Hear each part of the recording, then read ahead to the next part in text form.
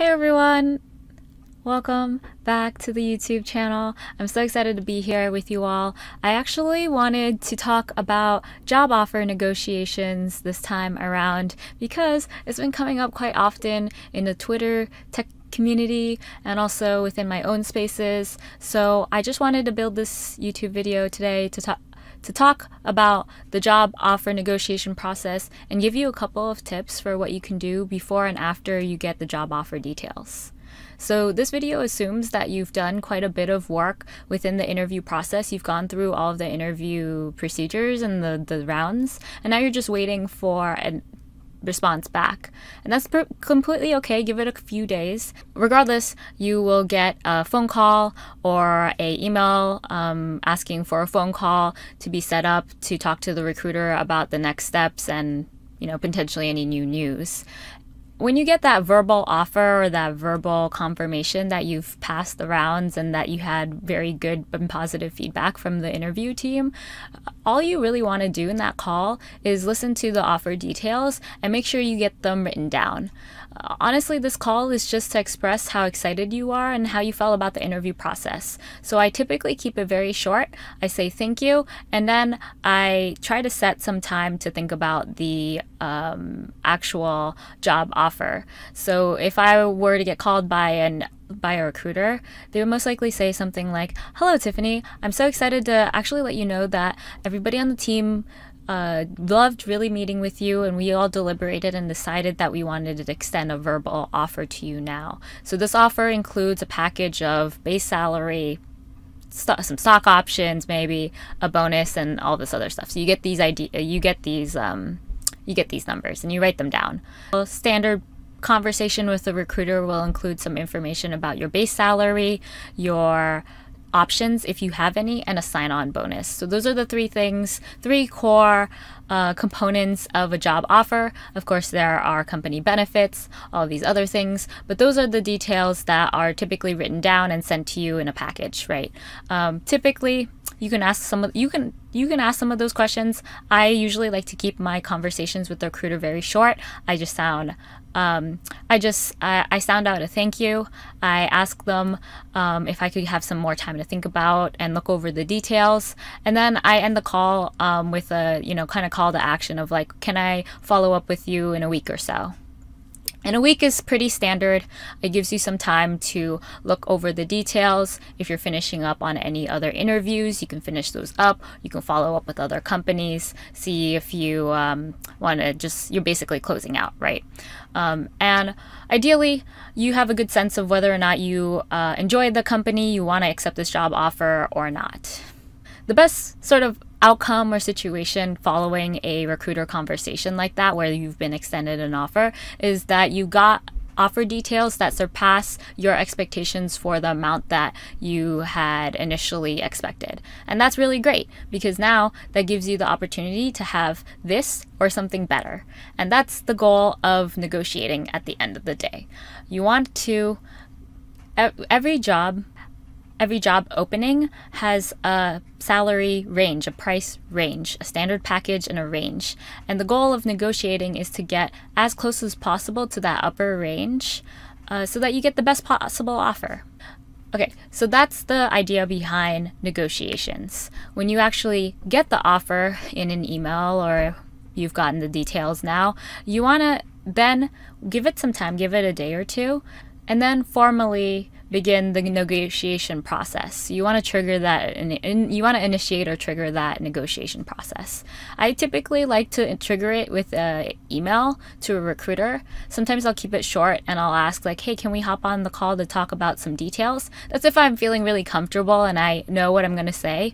I usually recommend most people who are negotiating for the first time to initiate the conversation over email and list out like and I'll give you a framework for this, but you typically just want to list out some of the skills that you and strengths that you have that are going to be that contribute heavily and align heavily with the team's missions and interests. And that's opening the door for you to also like have a call to action to negotiate the process or to ask for a formal negotiation process. And the nice thing about initiating a conversation over email is if a recruiter, for whatever reason, or someone wants to follow up on the details, you can just read off of the email that you had written and not feel like you're struggling or stumbling over your words. So in the email itself, I typically thank the recruiter and the interview team, some expression of gratitude and appreciation and excitement for the role, because I want them to know that I'm actually really interested, and this is why I'm negotiating this job offer. There's a alternate reality where I could potentially take this job offer, right? So I will typically thank the recruiter for their time, and then also the opportunity to be joining the team or the company as a whatever the role is.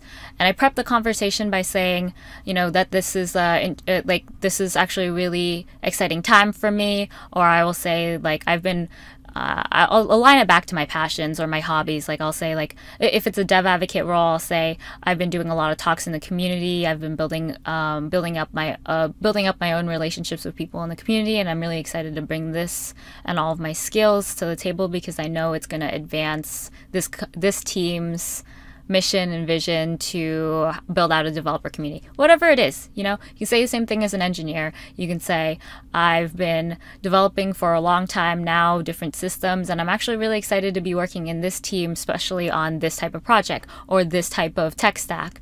All of these things can be really exciting and show that you have some depth and expertise to yourself. So let's begin listing out those skills or those strengths that you have and connect them back to the team's mission and vision. And then after that, that's actually when you want to introduce a formal initiation or call to action for a negotiation. So you can say something like, based off of some of my market research or some of my other job offers, and I'm having a hard time making a decision, you know, you can ask, like, I'm looking for X amount left in your base in the base salary, and I'm, you know, you can do that. Or you can say something like, I've had friends mention higher salaries to me, and I was hoping for XYZ to XYZ amount. Not XYZ to XYZ amount, but XYZ to WTS amount of money. But you typically want to either talk in percentages or numbers and be pretty specific at this point, because you only really get a chance to negotiate once, sometimes twice, on that base salary before it becomes a strain on the team and they actually decide to move on with another candidate. I've seen a lot of job offers move towards another candidate after a candidate has decided to negotiate multiple times for a base salary. Try to shoot your shot towards the target and be as to the point as possible in this process. You can talk percentages if you're not comfortable, but again, I always recommend that people map out their current base salary, their current stock option situation, and their sign-on bonuses if they had a sign-on bonus in their previous roles, because you can essentially compare those numbers to what you're being offered and see how far off you want to be. Or if you're, again, like best of both worlds is if you already have this offer and it's a lot higher, okay, now we can figure out some numbers here. After you've asked for the amount or negotiated for the amount, then you want to thank them again for their time, the recruiter for their time again, and then you will offer a phone call or to answer any other questions that they may want to ask that can help them with this conversation or coming to an understanding or coming to a beneficial agreement on the amount, whatever it is. And then you sign your name and then you send it out. If you're having a hard time deciding how much you're going to ask for, you know, maybe you get a job offer and it's ridiculously beyond your expectations.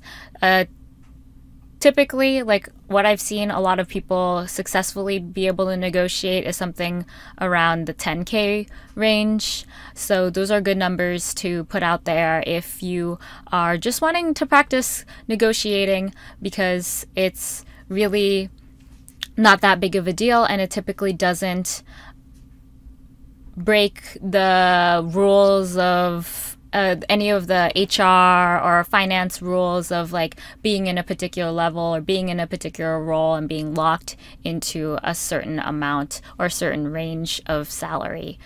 Either way, most job offers like to target initial offers around the lower or mid-range of a particular level anyway. So something like 10K is gonna either bring you closer to the midpoint or average salary of that role, or it's going to push you at the upper range, which is actually a really great introduction into your next role, or good reason to be promoted for your next role once you join the company and you've been delivering work on a consistent basis and it's time for those performance reviews.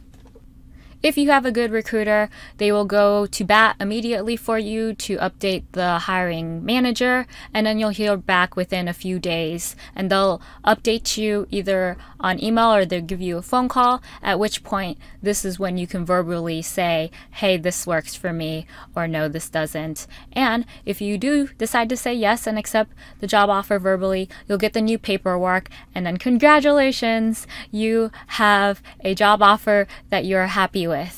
And so I know that this video was a little bit longer than I intended, but I hope that this video helps you. I know a lot of folks are putting themselves out there, are getting out of their comfort zones to negotiate job offers for the first time. I hope that this video gives you some good tips.